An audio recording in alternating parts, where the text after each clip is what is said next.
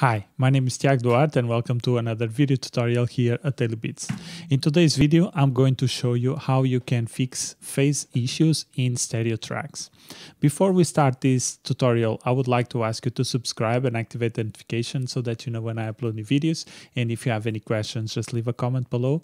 Also consider supporting this channel by buying one of the products at dailybeats.pt or become a premium member, and you will have access to exclusive tutorials, to the full tutorials that I do here for the channel, and also you will be able to download sample packs, project files, and access to the Q&A sessions. So with that out of the way, let's go ahead and jump to Pro Tools. So what happened was that I was mixing this beat that I have here, and this is the beat. As you can see, this is the track that I was working, that I published on Monday. And what happened was that I had this hi-hat pattern, and let me set up the project so that you can see what I was going through. And let's solo this.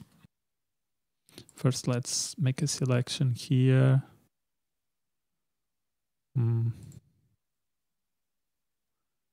Maybe here should be enough.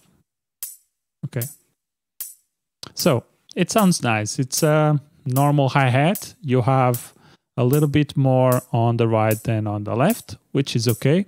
And it's a stereo signal. The thing is that when I was mixing these on mono, we had this strange phase issue. And the way I solved this was really a nice way to do it. I tried several different ways, but I couldn't find the correct way to do it. And I think this is a really nice way for you to fix phase issues in stereo tracks. And it's also a very important thing that you do your mono compatibility check so that you make sure that your tracks sound really good in mono. And let me see what I did. So what I did was I just select this track, and then I came here and I did split into mono. And I'm not sure if I do it, it will do it again. Probably it did, yes. So we have this one, and these were the ones that I used for my project. But we can work with these ones here. So if I mute this, you see that we still have the same issue. And what you can do here, it's basically what I did here. I just add a trim module or a trim plugin and invert one of the phases. So let's go here, trim, mono, and I didn't change the volume at all. I just click on this knob here, which is to change the phase. And now if I play it, you see we lost that kind of phase problem in the sound. So let's do it without. You see this kind of, it looks like you are adding a phaser to the hi-hat. And when you take this off, or when you enable this, or when you switch the phase, what happens is that the sound starts behaving like a normal hi-hat. And the good thing about this is that when you go and when you switch off the imager, you still have the same perception of the hi-hat. That's why it's very important for you to always check your mono compatibility when you are mixing, so that you don't come across these issues here. And let me disable the trim module that we just added. And as you can see, it sounds the same in stereo.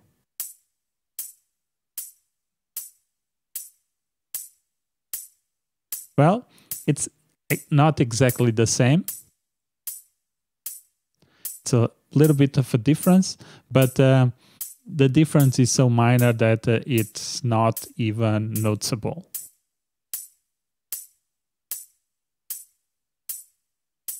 But when you do it in mono,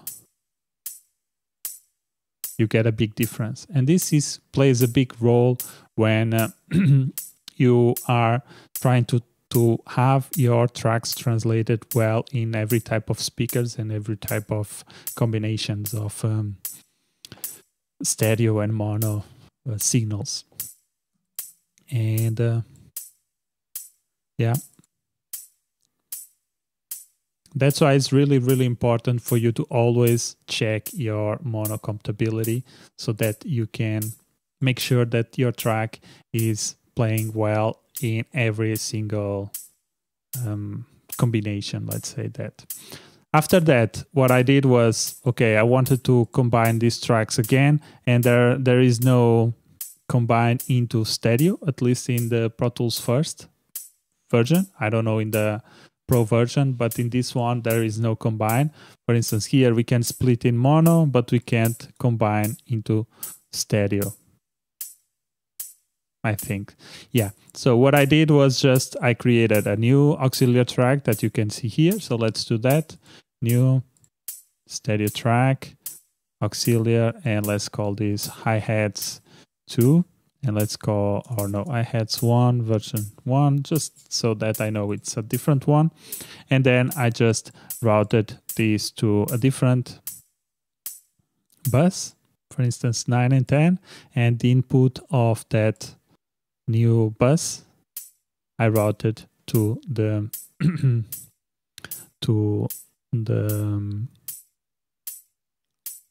bus 9 and 10 so that we can have control here over the volume and everything. This was not necessarily it's not really necessary unless you want to do some processing on the hi-hats, which I did here. As you can see, this is the final hi-hat 1 auxiliary track, and I did here some EQ. I just applied a low pass filter, and if I copy this, this is what it sounds. It makes it a little bit more. It cuts a little bit of the low frequencies so that it fits better in the track. But again, isolated, it might not sound the best. This might sound the best, but when you are mixing, you don't want the best in isolation. You want the best of everything combined. So yeah, in this case, I wanted to add some EQ to this hi-hat, and that's why I added this extra auxiliary track. But if you didn't want to do any kind of mixing, you just wanted to correct the phase issues, that will be fine too. So let's see now with the mono compatibility, and let's see how it would sound without the trim. You see, trying to mix this into a track will be really annoying. And when you switch the phase, now you have a real hi-hat, or a hi-hat that sounds like a hi-hat. And this is the beauty of always checking your mono compatibility. And it's a very important thing when you are doing your mixing, because you want your tracks to fully replicate or to fully represent, or you want a good representation across all the type of systems that you have.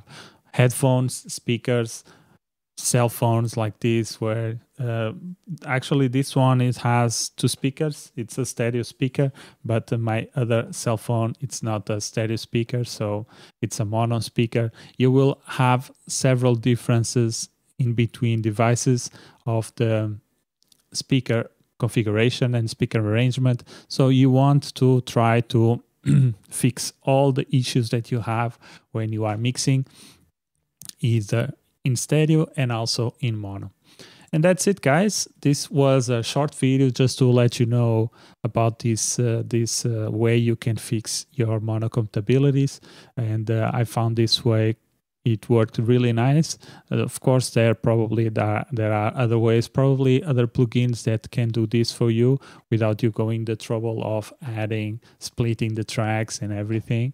But this was the way I found out with the limitations that I have in Pro Tools first. And I hope you learned something.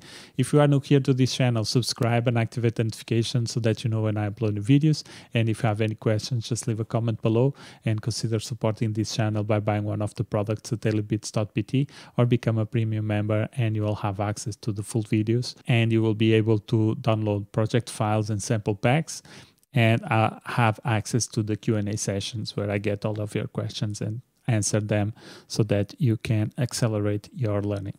That's it. My name is Tiago Duarte, and I'll see you in the next one. Peace.